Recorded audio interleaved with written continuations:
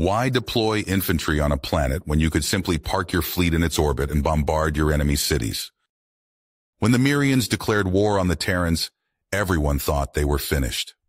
All the Terrans had going for them was advanced shielding technology.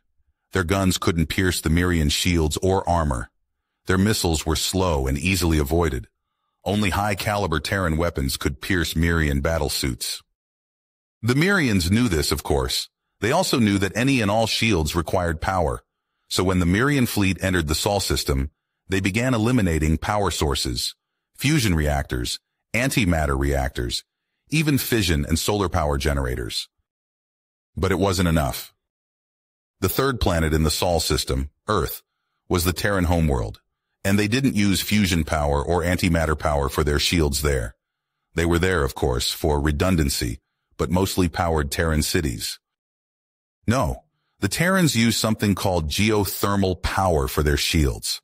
All they had to do was to place a few million heavily shielded power generators inside the mantle under the ocean and just cycle the heated ocean water through some fans for power. Then send the extreme amount of generated power to incredibly powerful shield generators, and suddenly Earth becomes a fortress. This was possible because of the type of world that the Terrans inhabited. The surface of the planet wasn't uniform and was divided into several different pieces. These pieces moved around and against each other, generating pressures released in events called earthquakes or volcanic eruptions.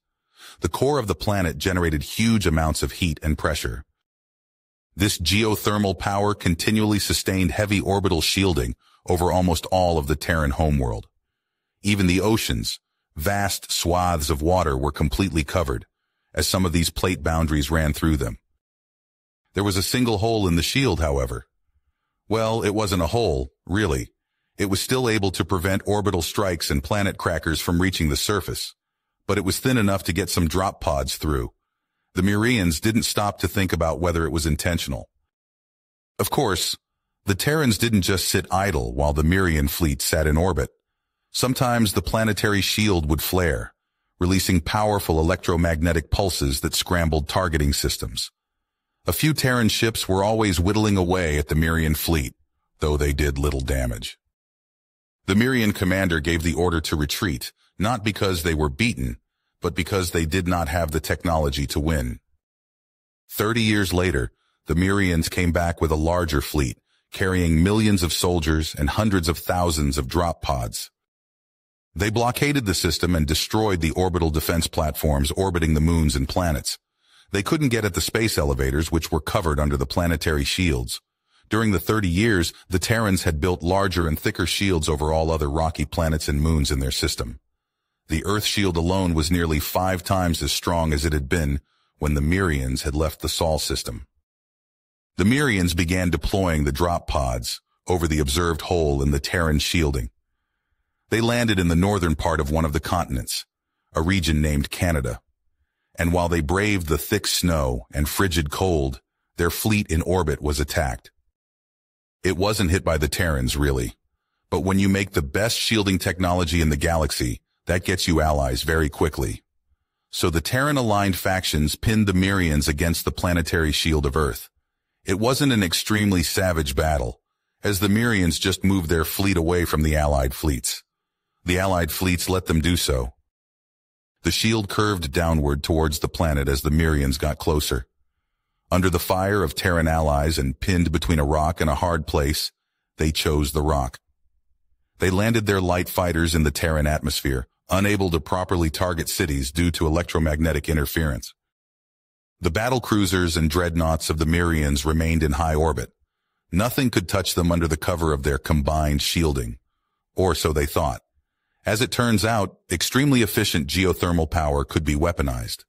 The Terrans knew how to increase volcanic pressures with a few underground fusion bombs.